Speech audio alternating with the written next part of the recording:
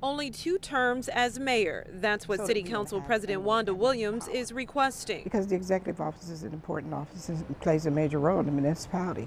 And I don't want to go through the financial burden that we did before. The financial burden, she says, was placed on the city by former Mayor Stephen Reed, who borrowed millions of dollars to fix the city's incinerator, which put the city near bankruptcy. We lost all of our assets.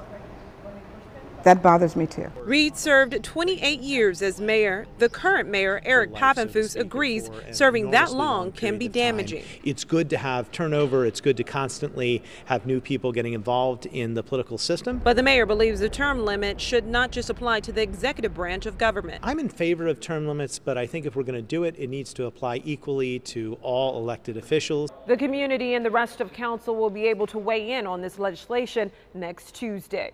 Reporting in Harrisburg, Portia Johnson, News 8.